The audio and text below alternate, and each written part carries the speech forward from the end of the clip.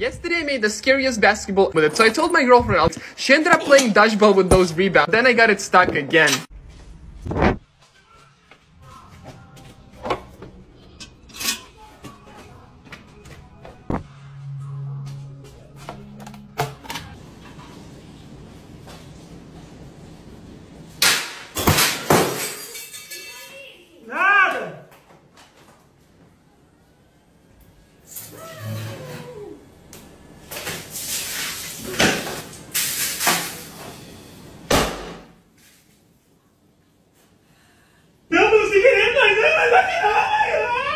Cortada a nivel molecular, el mejor corte que existe en el mundo.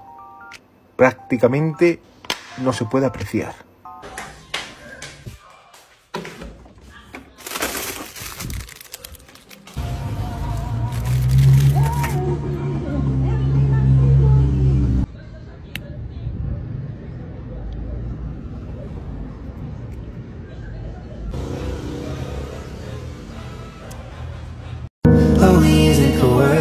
This. Didn't know I could hurt like this.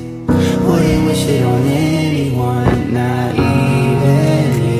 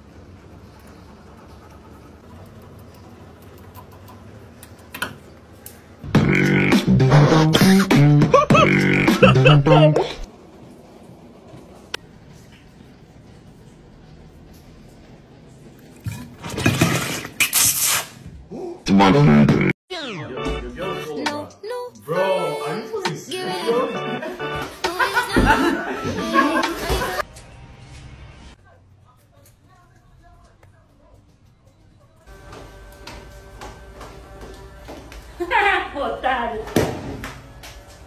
Ah, filho! Seu filho de uma...